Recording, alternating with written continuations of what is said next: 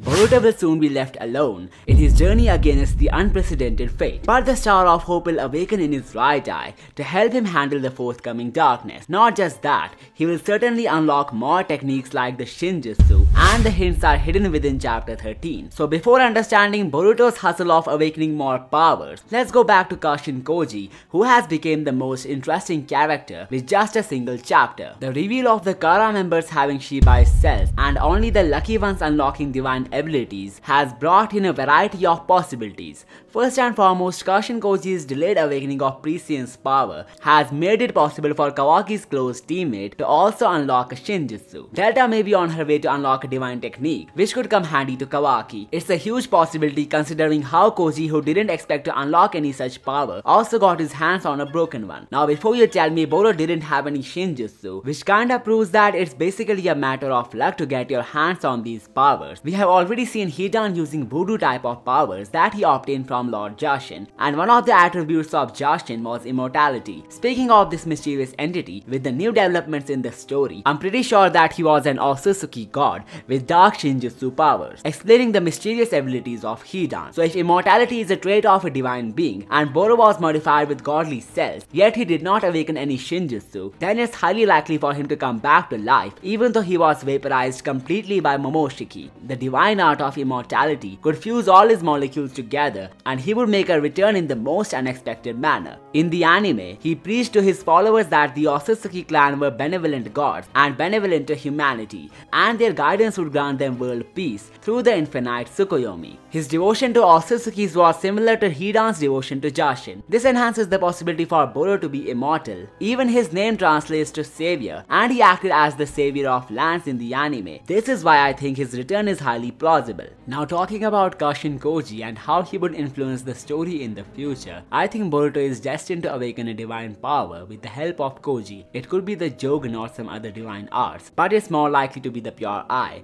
and whatever technique Boruto would acquire through this dojutsu. The divine power of Jogen has been set up as Boruto's last hope in the anime. This means he will only awaken this eye after he loses every other supporting pillar, which includes Kashin Koji. So how possible is it for Koji to just die, so that Boruto could transcend onto a unique phase of his character development? Well, what I have noticed is that Koji and Shinju's plot point has been inspired from Jiraiya and the 6 Paths of Pain. The story could take an approach similar to Jiraiya's legacy while marking an end to the life of his clone. The very first reason for me to believe this comes from the Shinju's desire to trace the partner of Boruto. They won't let Koji escape without paying for his deeds. So basically an enmity is being formed between the Shinjus and the son and clone. This indicates a potential fallout between the two parties, and as predicted by Ishiki, the end of Koji's legacy would be similar to how Jiraiya went down. So Kashin Koji going on a secret mission to destroy the Shinjus himself is something very plausible, especially because he has the power to see the potential futures, and if he sees an opportunity where he could make the future slightly better, he would definitely take it. There is no point in sidelining the entire load on Boruto. Koji could have figured out something that could potentially become a hurdle in the plans of the Shinjus. So after figuring out that potential loop, he could depart on a mission to defeat the Shinjus, only to face death by the hands of Jura.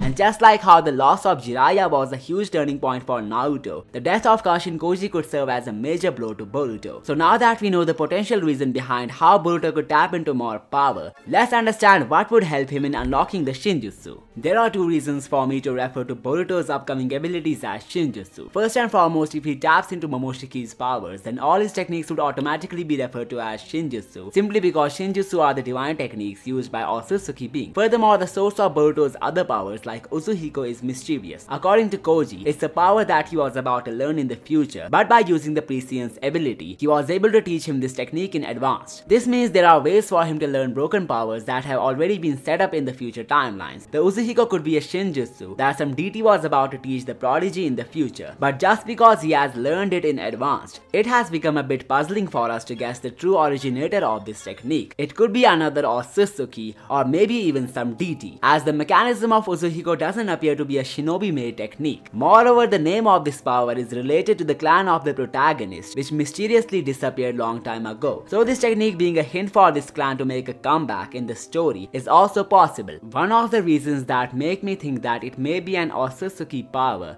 has something to do with how this ability actually works. So basically the user pulls chakra from the planet's rotation and other kinetic energies that it never stops producing, and just because of that, the user can absorb as much energy as he wants, making the Uzuhiko limitlessly powerful. This reminds me of how Otsutsuki's absorb the chakra of a planet after consuming the divine fruit. The only difference being the Uzuhiko doesn't deplete the chakra of a said planet, while the Otsutsuki's way of devouring planets causes harm to that planet. This technique seems like a trump card that an Otsutsuki would play to instantly win a battle by charging as much centrifugal force of the planet as he can. And what's more shocking is that Shibai Otsutsuki was shown utilizing a similar technique in one of his panels. So could it be that he was the one to teach Boruto the Uzuhiko in the faraway future that Koji foresaw? Well, I think that's not the case here, because if Shibai has the power to intervene into the mortal world without being physically present there, he won't necessarily land on the planet just to teach Boruto a broken power. Also, it's very likely for Uzuhiko to be a power that the other Otsutsukis also know about, and instead of charging the planet's rotation into the Rasengan, the other Otsutsukis could simply use a planet's chakra to ramp up their other techniques. So Uzuhiko may not be the actual name of this power. Koji must have seen Boruto using it through his prescience lens, and when they were thinking of a name, they came up with Uzuhiko, which translates to Vortex Prince. Not to mention, Boruto could have learned more abilities from Kashin Koji that would be revealed to us later in the story, and some of them could certainly be Shinjutsus, considering how the Uzuhiko technique works. Another way for Boruto to unlock the divine arts is by getting his hands on the remains of Shibai. This theory promotes the possibility for the manga Boruto to awaken the Jogen in a totally different manner than the anime.